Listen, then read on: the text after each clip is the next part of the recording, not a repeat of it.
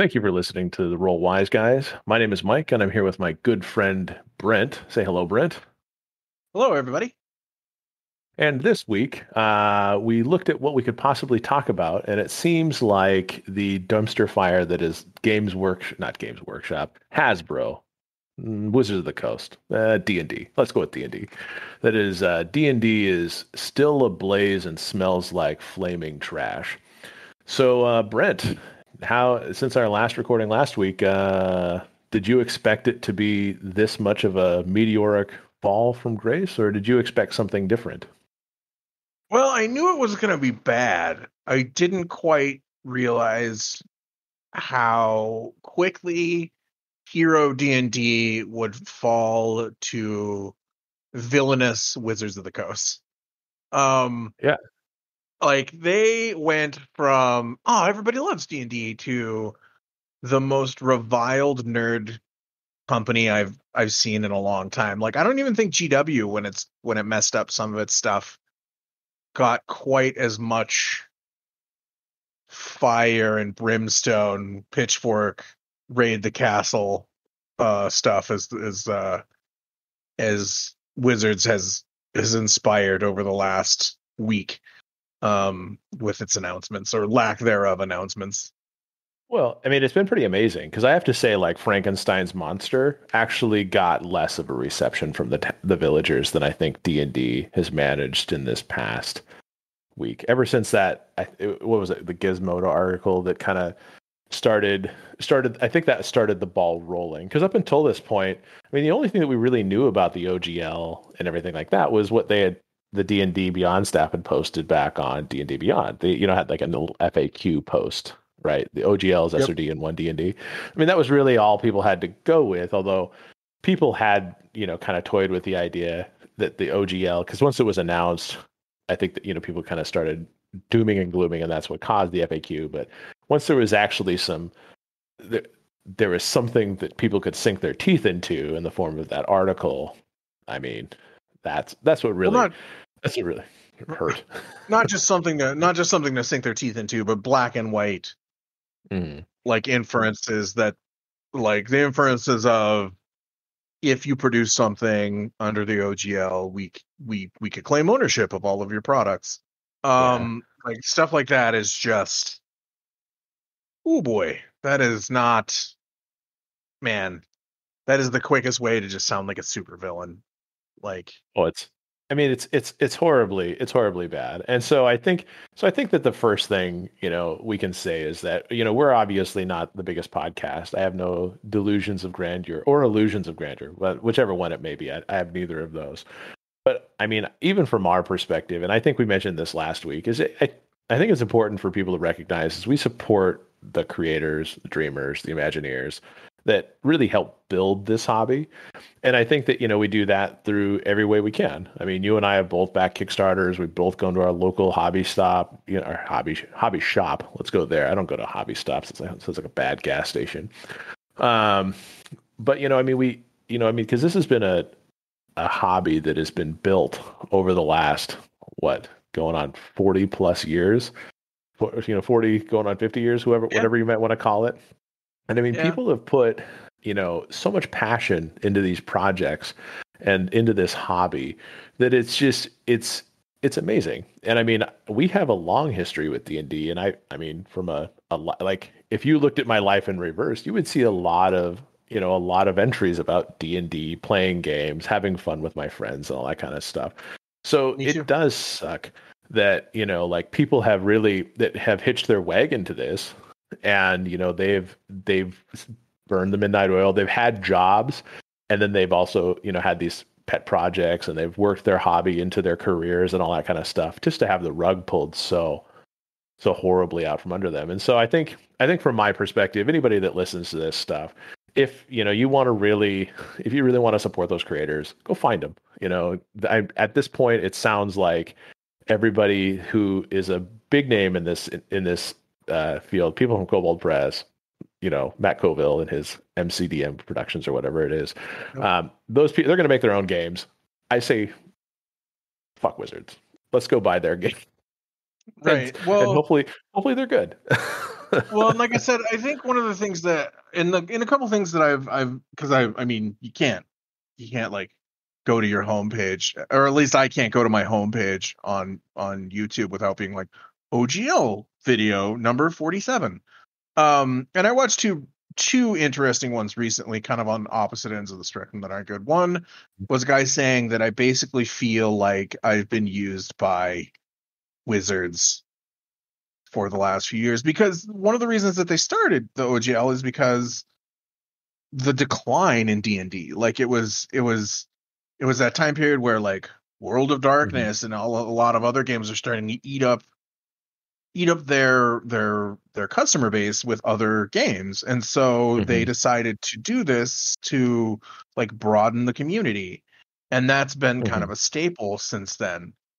And to just suddenly go back on it and be like, yeah, we're not doing that anymore. And as a matter of fact, if you're a content producer, fuck you. Like that's really disingenuous. But then on the other side, there was one that I saw where the guy said, you know, maybe there's a silver lining to this, and all of us third party, you know, writers, authors, video makers, maybe we can all find other places to express ourselves that we don't need. Maybe we don't need I almost said Games Workshop too. Maybe we don't need Wizards and we don't need D&D. And I think that might be. I think we're going to see a boom of more. We're going to see a boom of games that are higher level than Heartbreaker, I think, where like, you know, bigger production companies, more people that are pushing these games to eat up. I mean, really, I guess here's the question that's really of interest. Did Games Workshop just make the next wave of their worst competition? And I think the answer is probably Wizards, yes. right? Or Wizards, yeah. Games Workshop is going to hate us. Games Workshop is the company I usually has in the past, and not even, and it's done a lot of evil nerdy things in the past where it's basically abused its fan base, but never to this level. And that's why I fall on GW sometimes, because they have done things just for money that seems like an evil corporation that now Wizards is doing. So it's like they're interchangeable right now. But I mean, did they just make their biggest competition? Like Pathfinder is putting out its own like OGL announcement, like system agnostic OGL announcement now, where it's saying like, yeah, make whatever the hell you want with our stuff. And like, yeah, you know, and I think again, somebody on Twitter said what they don't understand is D&D isn't your books or a hobby. It's not just a product, it's a feeling. Like it's that nostalgia storytelling feeling. And the part that upsets me the most and makes me the saddest is those content creators who are going to lose revenue, who are going to have to find different jobs, who are not going to be able to be content creators, who might lose out because they can't make D&D content anymore. And the stories that they didn't get to tell. Like that sort of stuff makes me sad.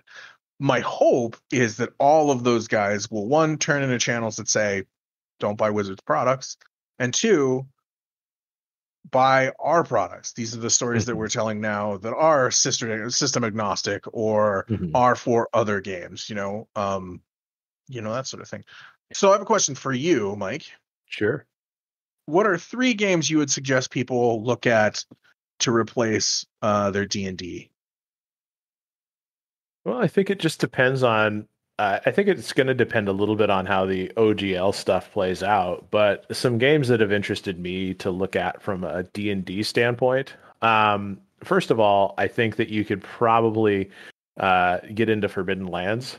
Since I've been on this fantasy, or not fantasy, but free league publishing kick, I really think that, there's a lot of interesting stuff that they can do. And I think that Forbidden Lands looks really interesting because it has a lot of the exploration, a lot of the fantasy kind of tropes that you would have in D&D if you so chose. You obviously wouldn't fight any mind flayers or anything like that. But it's been on a game on my list for quite a while. Another game that I would say would be on my list, because I have played it a little bit and I haven't played a ton of it, because usually when I was, basically bisected between going down the path of going to Pathfinder or going to D&D, I went to D&D because that's what my friends were playing, and everyone was calling Pathfinder when it was in that first iteration, Mathfinder, and that just didn't seem as much fun. But at this point, it seems like Pathfinder Second Edition has really refined the game quite a bit more. And while there may be still some crunchiness that happens in the game, I think Pathfinder Second Edition looks really good, and I have some pretty fun adventures that if our group wants to get into something that's a little bit more campaign based, they have some adventure paths that look really, really awesome. And then lastly, I don't know. I think I'd probably have to say Shadows of the Demon Lord. I know that they're getting another game coming out soon, but I think that one looks a lot fun. It is a little bit grimdark in terms of just like the setting and everything that happens along with that. So I think I'm choosing 3 non-OSR type games, but obviously there's a whole bevy of OSR games that if you wanted to jump in, you could definitely suggest some of those too. But what about you? If you had to pick a game or two, what would you say? Hey, you go play this game instead.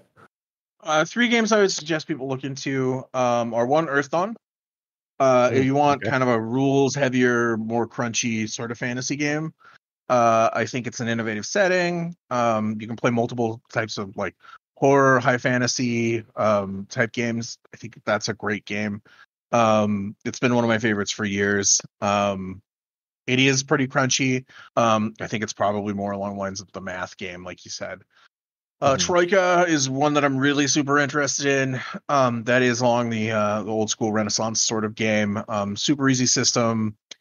Super kind of restricted classes. Well, not restricted. There's 100 of them, but I mean, like they're kind of laid out for you, and they're kind of story starters for what your character becomes. Like super interesting. Again, super interesting setting. Super simple rule set. And I think the other other fantasy game that I would suggest people check out is Conan. What is it called? Conan Ages Undreamed Of. I really like the system. I was reading some reviews online and they said the 2d20 system isn't very good, but I thought it was really entertaining. I thought it was really interesting. And I really liked how the mechanics worked. And I think those are 3 games that I think people should check out. If you're looking for, like, of course, Pathfinder is on there too. If you want a D&D replacement, I think Pathfinder is really a lot of the game. A lot of people are gonna play and turn to, and I think we started a Pathfinder game. You, myself, and a couple friends, and like we even enjoyed really making the characters from that game. Yeah.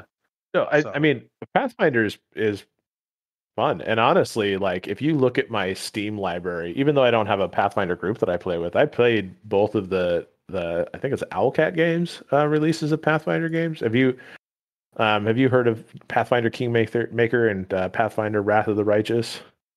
I've heard of them. I never played them though. Oh, I think between the 2 of them, I probably have close to 300 hours played between them. Wow. Just because they're kind of that isometric, game. They have different components to them. They use the Pathfinder rule set for like character classes, and they use the world of Galarian, and all that kind of stuff. And so it's very rich in lore and all that. So I mean, from like a knowledge about Pathfinder from like a setting perspective, I consider myself fairly knowledgeable from the game, at least, like an awareness of the areas that they focus in on, but also the tangential awareness of the stuff that they bring in, kind of like to talk about the world as a whole. And like I said, I've had a hell of a fun time on both those games. So I love them. I really remember loving 3.5. And I remember being kind of disappointed when Wizards went away from it. So I could see liking Pathfinder a lot.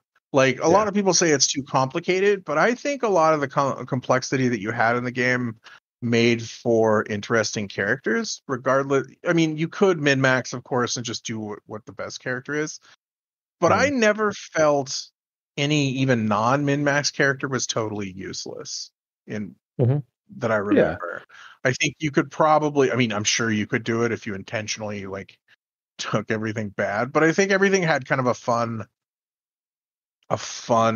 feeling to it. And I remember liking the skill advancement. Like it was leveling up was like time consuming because it was like you get your level plus whatever and skills every level, and so you had to like sit down and like do math. But I kind of, I don't know, I think it attached some depth to the characters. So I think that's one of the things that when we talk about 5e that I feel is missing sometimes, where I talk about there's just like something missing for it.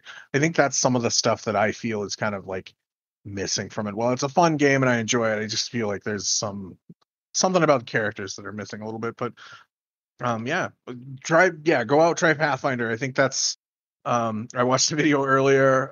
It was the Dungeon Dudes that kind of influenced this question, because they had put out a video, five games that we'll be playing over the summer, because they're one of the casts that are hit pretty hard by this OGL mystery. And Pathfinder was the last game that they talked about, and they're like, we just picked up Pathfinder second edition. It's like, oh, of course you did. Yeah, no, I think so. For me, I think that games like Pathfinder and stuff like that, I love the epic fantasy that you can kind of get for it. And I think for our group, I would love to run a Pathfinder adventure path. I just think that the challenge is that the adventure path can be a little bit robust. And since we don't really game a ton each week, because we're adults and have those adulting type things, the adventure path would be like a very long time. So right, it would be a lot. But yes. I think one of the things that D&D Pathfinder and those types of games do is they kind of encourage that sort of take the character and play the adventure for as long as possible. Well, yeah, and I think that's something that the D&D style games do well. Like I feel like I've ragged a lot on D&D in this podcast, but I think that was the one thing that I realized that they do well, is they do the character centric adventure paths very well. Well, yeah. So and you feel that progression. Like, I mean, and I think that, we've talked about it a little bit when you get higher level, especially in like D&D, you run into these like weird rocket boot fights where like the tag, you're dead. But, until then, you can feel that really good progression. And I think that there's a lot of systems that don't even try to hit that progression, or at least the progression just doesn't feel smooth or epic. And I think D&D does it good. So I think what I probably want to end this particular note with is that, I mean, again, we want to support creators. And I think this channel's dedicated. I mean, as we said in the very beginning, we're only talking about D&D because D&D is the game. It's what's in everybody's mind. I mean, even role players know what D&D is, or at least they know it by name if they haven't played it or whatever. But that's why we talk about it. But I think both of our interests are understanding like games, new settings, new rule sets. And I know Brent is just itching to do a review of Fatal. I believe that's capital FATAL period in between each one of those. I think there has to be. I think when we start the Patreon, that can be us reviewing and reading Fatal can be a goal for amount of money that we make if we ever start a Patreon. But I am not going to do that voluntarily without getting paid. Because you need money on the product. I have read part of Fatal, and it is not an experience that I relish at all, and I feel kind of bad that I laid my eyes upon that darkened tome. Well, I mean, but ultimately what we're trying to say is that, if you don't know a game that you'd like to try, we hope to be able to at least provide you the bare bones information on what a game does, how it plays a little bit, why you might want to play a game. And so you can continue to enjoy your tabletop hobby, even as the game, even though your game evolves out of something that is just so D&D centric. Now, the funny thing about this is, and I'm going to say that, this is, as we continue, like just talking a little bit about the OGL, is that as the OGL is, it is a horrible dumpster fire. Definitely Wizards is not giving it oxygen. And so I think that there's definitely two camps right now. There's the camp that is like the people that have just not heard of it at all. They don't know what the OGL is, and they're not creators, and they make their own stuff. So they really just use the D&D like rules. I don't know what investment they have other than solidarity with other players, right? Like, When I talk, there's a friend of mine There's a friend of mine that I talked to, and he's run one game of D&D ever. And he usually plays D&D, and he's kind of like, I just feel like the rules just need to kind of get out of the way most of the time, is kind of how he looks at it. And he said that he's upset that the company is like screwing so many people. But like, as far as the game, like, he doesn't really care. And I think that's most people. And I think that's the sort of thing that Wizards is now depending on, is like all of these people who eventually, and this is just kind of an assumption, we're kind of trying to look forward here again, is they're hoping that all of those people that see their fancy virtual tabletop, next year or the year after, are going to not pay attention to all the people now that are saying, yeah, they're a hateful company and they abuse their customer base. And they're hoping everybody be like, ooh, fancy new toy, and then just jump on it. Well, and if we know anything about like internet rageonomics, right? Pretty much like, because what has been amazing is seeing because I don't think this is actually the Streisand effect. I don't think Wizards has done anything to kind of cover up the OGL, but they really just haven't responded. And so, in kind of the absence of it, and so in the absence of that, well, I mean, funny enough, what they did do is they said roll for initiative on like January 6th and a Benoit Blanc voice on Twitter, and then like shit hit the fan. So apparently that was the combat round. So we're just waiting for Wizards to take their turn. Yeah, I don't like. That's the thing, is like Wizards again. Sorry, Wizards like refusal to like address any of these concerns. Like, it's not a good look. Like, it's just not. It's just not a good look. Like you said, they're not like. Man, I think they are adding oxygen to the fire by not saying anything. Like, they should say something. They should do some sort of press release to try and, because like, in the absence of any information, what do people do? They immediately go to worst case scenario. Or they invent a worst case scenario that isn't even on the table, and then that gets fucking out the door. And I think my favorite part is I have to admit, I like the guy from D&D Shorts. He's kind of a little over the top in his YouTube Shorts or whatever the fuck that he runs, but he's a strong creator. He's got a Patreon, he's got a magazine that he publishes. I mean, him and I think he has a small group of people that he works with. They are invested. But man, did that guy seem like he flipped? If you just read his Twitter thread, have you seen like his last few tweets over the last week or so? Yeah, I have. And the thing is he's one of the ones that I've watched recently. But like, the thing about him is like, I don't think he makes content for any other games. I think his content is solely D&D. So he's literally out of a job. The name like D&D Shorts. I feel like I said he hitched his wagon onto this, but the fact that somebody looked at him and then sent him an email. Well, allegedly he received an email from somebody who is a D&D Beyond employee who he feels is verifiable. And I have to say that, like, did you read that tweet from them that showed like the letter that says the best thing that you can do if you were against this is. Yeah. So I think that I mean, first of all, like, what doesn't surprise me here is that, they saw the backlash and that they would be delaying the rollout of the OGL. Okay, makes sense. Their decision making is entirely based on the provable impact of their bottom line. Okay, evil corporation, check. Specifically, they're looking at D&D Beyond subscribers and cancellations. Okay, so hashtag OpenDND, hashtag drop that sub, right? Whatever you want to call it. I actually dropped my sub to D&D Beyond today, and so they no longer get my Warlord level subscription or whatever the fuck that I had. So that's, I mean, at least it's $5.99 out of their pocket. Goodbye. Mm-hmm. And they're hoping that the community forgets. Yep. Yeah, they aren't getting mine either. And it's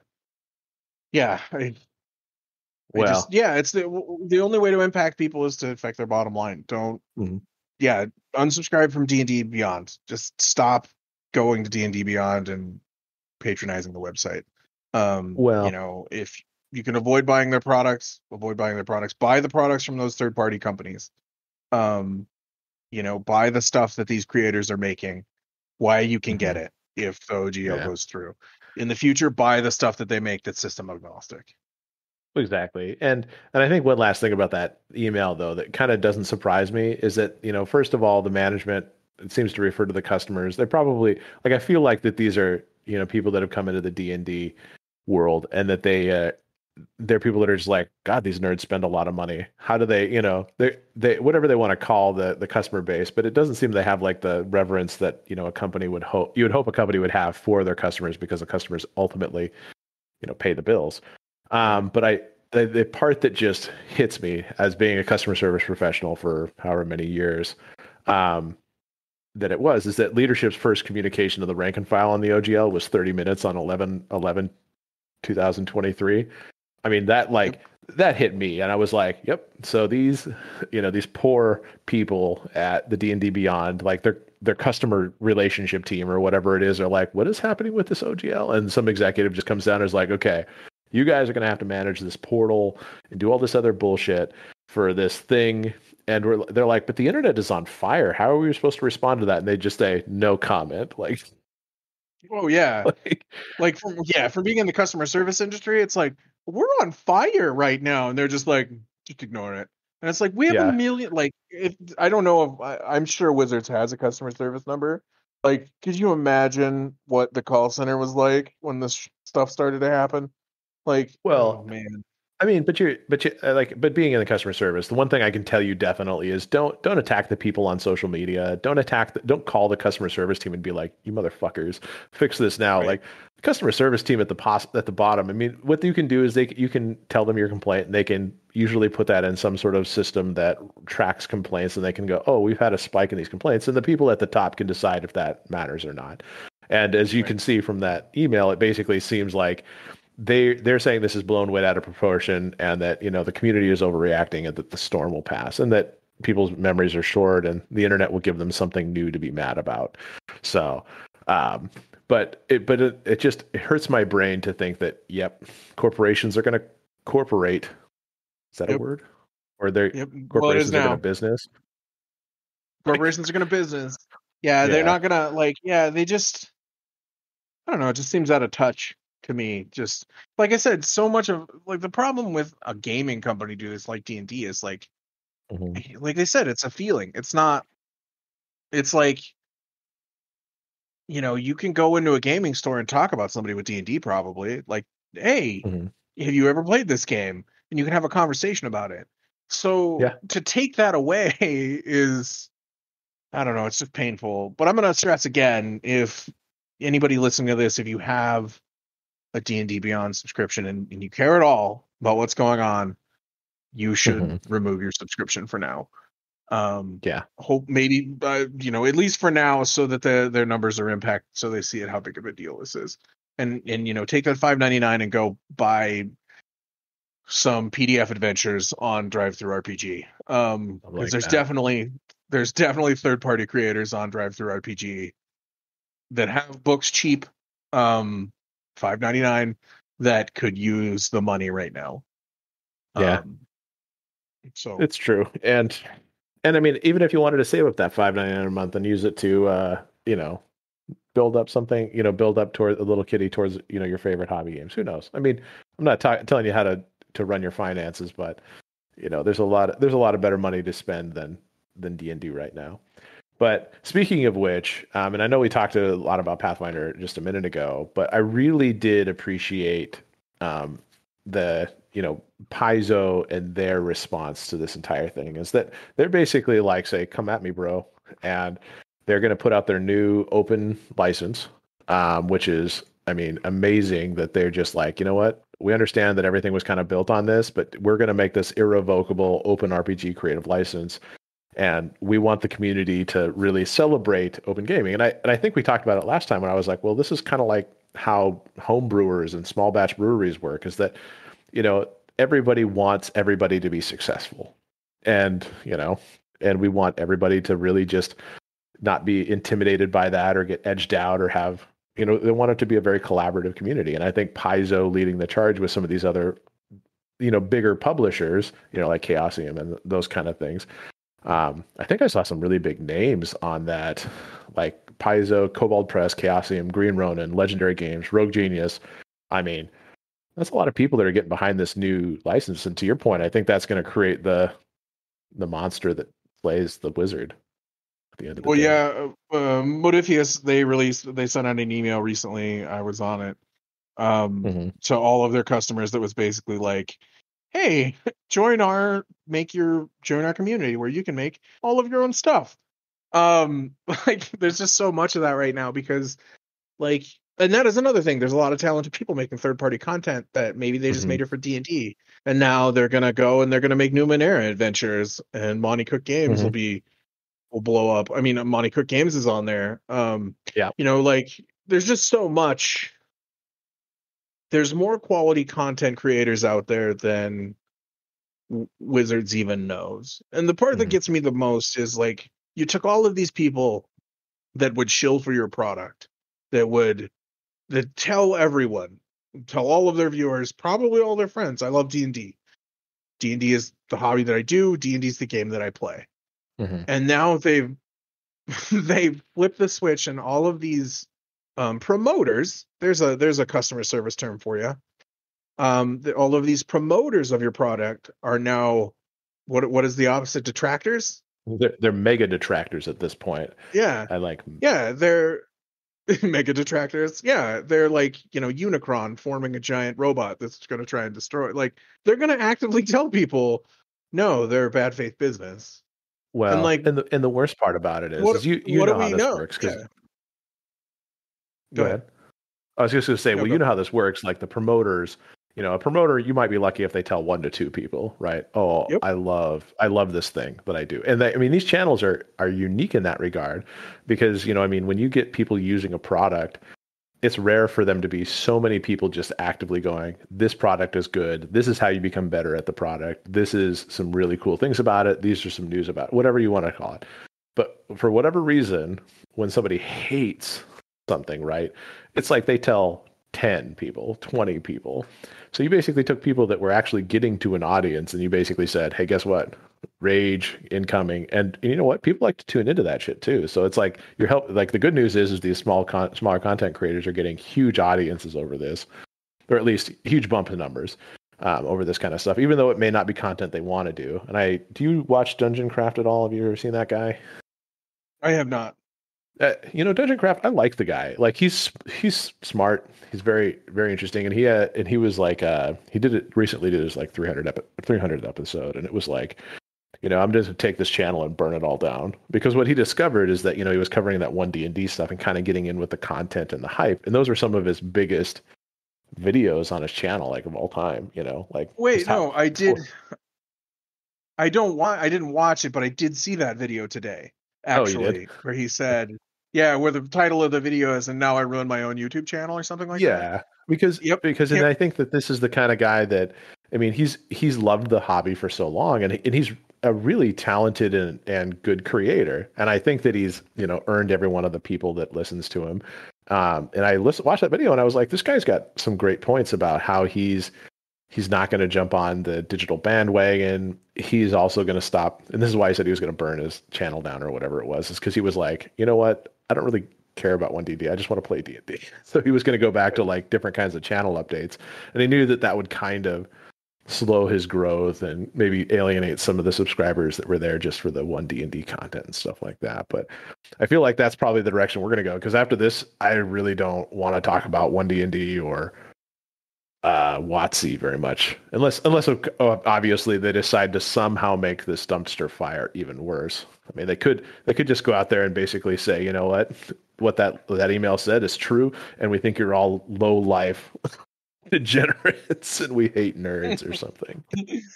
I guess if they came out next week and said that, then yeah, we'd be covering.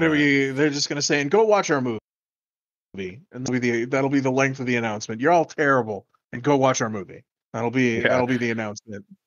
A guy just did I tell you? So one thing I will say real quick that I thought was interesting is I was scrolling through YouTube and I saw a video of a Wizards of the Coast representative talking about D&D at Gen Con in front of people, and like I was like, man, I can't even imagine that happening today. Like they would be booed and stuff would be thrown at them, and I was just like, I just don't. Oh man, this is gonna be the last time a business did such a misstep was GW. With the famous quote where the guy was like, "We are a model company, not a rules company," and like they didn't sell any of the game that was their first test run of this philosophy, and like he was just like crucified and thrown out the door. They were just like they fired him as CEO and hired somebody else. And I think that's probably the only like I think if that's what's going to happen, it seems like that would be what happens in this case, where somebody gets axed and then they're like, no, new friendly people are in charge now. Like that's the only we hired hobbits to run wizards now. Look, it's our they're not legally hobbits, they're distinguished from hobbits because God, we don't want to get sued by them either. But they're nice and you should pay attention to them, and we're gonna back off this dumpster drama. fire that we've started. Well, it's funny though, because I think like the part that, we had a friend that mentioned this is that like, if this is one of those things where it's like Wizards was just like, okay, well, you know what, going forward, we're going to do this new OGL. Here's the 29-page, 9,000 word legalese thing that you'd be getting.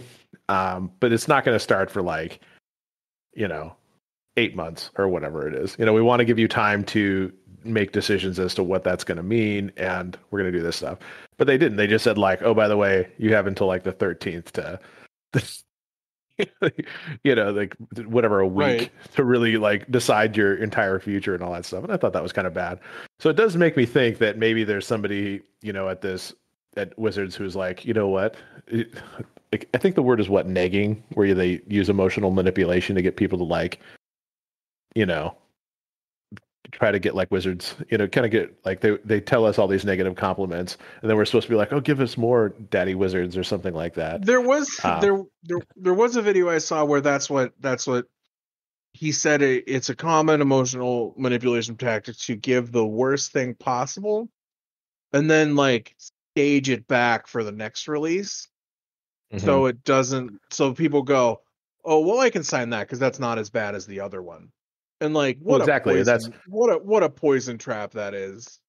Well, and that's what I was kind of wondering if this is what it turns into, is that they're like, okay, we just gave you the stick. Let's give you a little bit of the sweet vinegar, like it's still vinegar, but it's not a stick.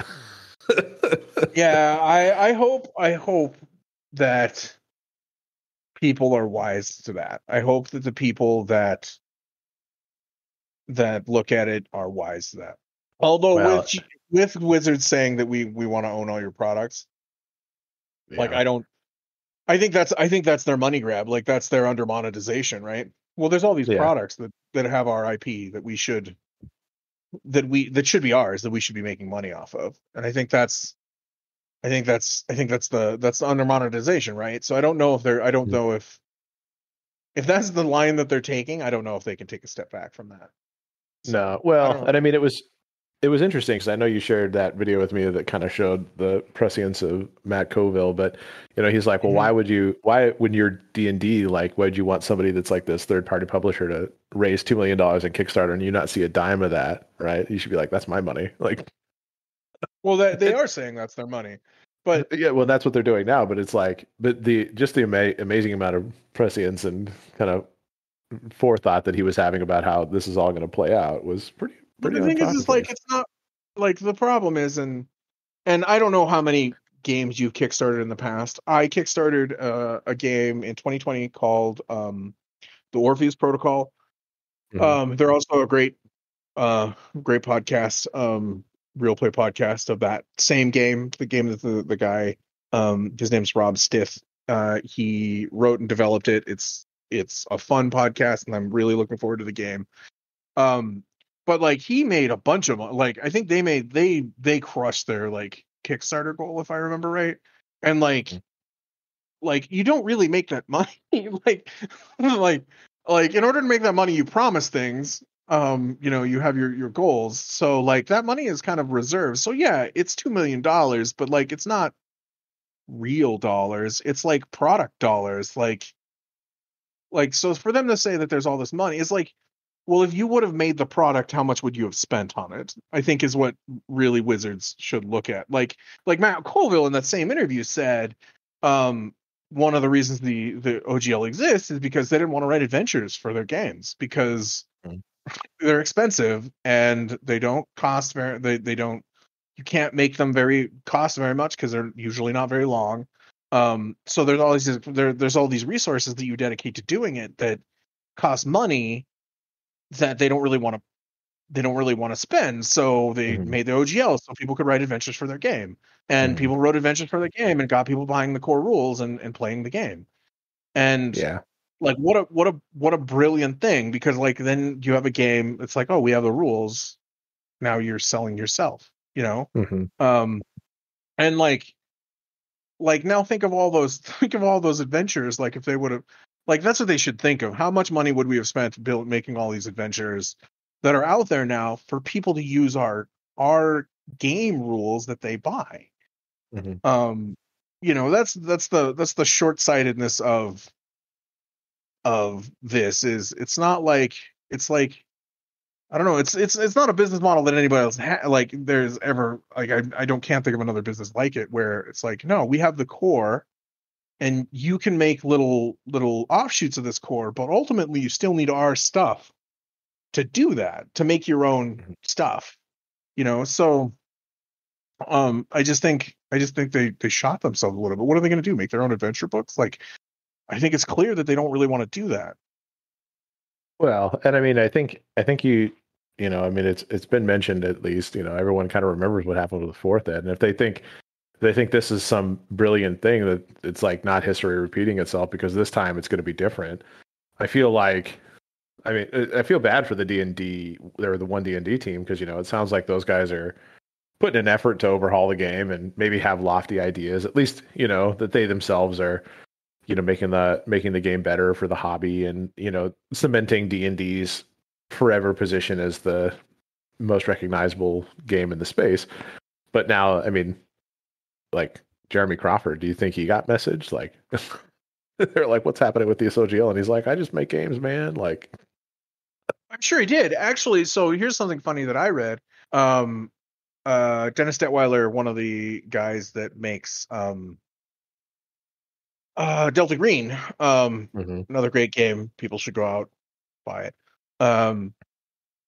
But he makes Delta Green, and he said we're getting email. He said on one of his posts on Twitter, he said we're getting emails of people asking us how the OGL situation is going to affect us as Delta Green, and we're on 100% unrelated game.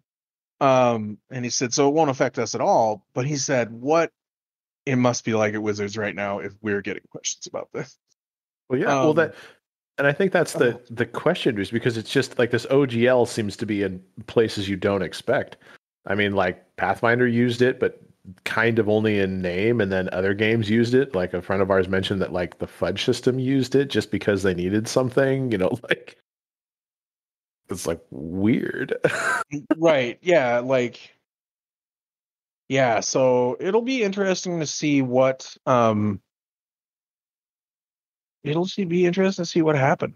Like, well, I mean, so I think the test is going to be, is that if I remember correctly, people want stuff to be released on like Friday night's news. Like the news cycle for Friday is like supposed to be the best time to drop bad information.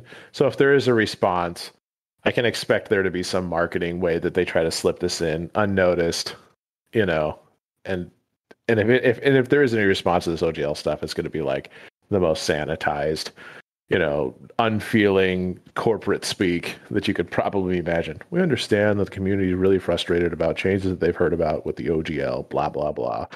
We're here to affirm our commitment or some shit like that, right? Well, that's Wizards, if you're looking for a speechwriter, I'll write your speech for you. I can say all the right words and have it be as soulless as anything. Well, that's, yeah. Well, that's also, Detweiler also said that in the same Twitter like thing. He said, if they haven't said anything yet, they're probably going to say it on Friday, and man, it's probably going to be bad.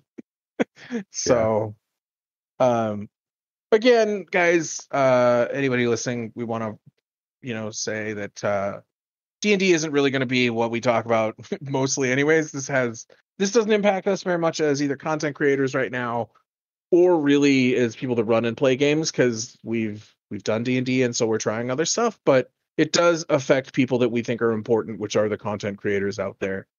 And so you probably won't hear us talk about D&D very much anymore, like Mike said, unless something happens and we feel it's newsworthy. But it's just kind of an interesting time in the role-playing game hobby, with the elephant in the room kind of stepping on the people holding it up. Yeah. I don't know the perfect analogy for this one, but I think the elephant rolling over the mouse is probably not a bad way to go. Well, except right? it's the mice. It's the mice have the elephant up on like a dais, and they've been carrying it around. Like, that's the thing. It's like it's not just like there's a mouse running under the elephant's feet. It's like these people have all done things to 100% benefit Wizards of the Coast. And yes, they've made a little money on this. They've made a little money out of it, but they definitely aren't as big, and they definitely are getting stepped on much harder than they should. It's true. It's true. So like I said, go out, support those third-party content creators. Go buy their stuff while you can. Support them. Drop your D&D Beyond subscription. That's really my 2 cents. And if you don't know where to go, and our podcast doesn't give you an idea because you didn't hear about anything like that, go to your local game store. Go down to the shop. Go, hey, I hate D&D. Or maybe just say, I'm looking for a new role-playing game. One of the two. And they'll probably have shelves of games that you can look at if you live in a town of any size that has a game store that has books on shelves, right? So don't be afraid to look for... Just go grab one. The cover looks interesting, and then ask the guy behind the counter, hey, is this game, does it involve an OGL?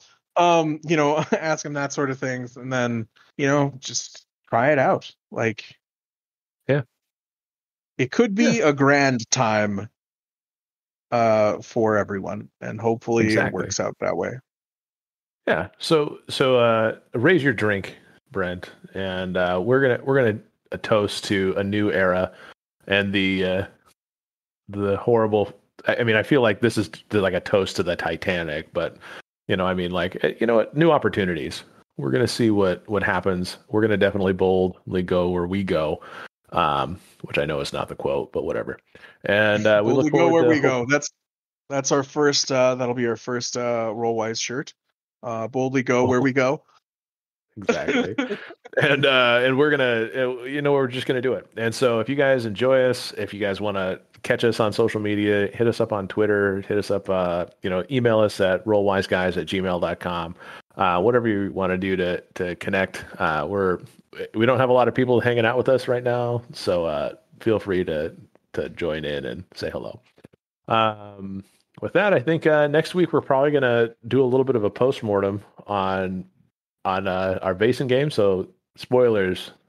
Wait, spoilers. There will be spoilers. Is that a legal sentence? Whatever. It's a sentence. I don't know if it makes much sense as a sentence, but it is a sentence. There will be spoilers on the adventure that we ran. So. Mm-hmm. Yeah, so if you're thinking about running a Basin game and you kind of want to get some input from a person who's played it and a person who's run it, we're going to give our 2 cents next week, and then after that, sky's the limit. Who knows what we'll talk about? Well, you don't want to adhere to one of those pesky schedules. We're just two guys that like to talk about shit.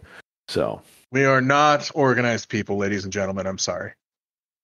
Yeah, but we are two guys that like to talk about shit. Two guys, one podcast. Ooh, I believe you suggested that as a name at one point. For the record, I did. I think my did. Brain. You know what? You can attribute that to me, but I'm not going to take the blame for that because I don't remember that at all. So I think that's just you trying to shovel that one on me. I will have to scroll back in our conversation because I bet I can find it. Yes, and then I'll be disappointed in myself when I find out it was me.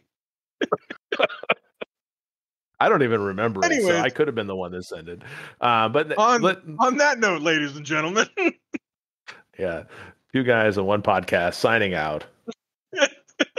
I'm going to do a real close. Thank you for joining us today, ladies and gentlemen. As always, roll wise and roll well. And see you.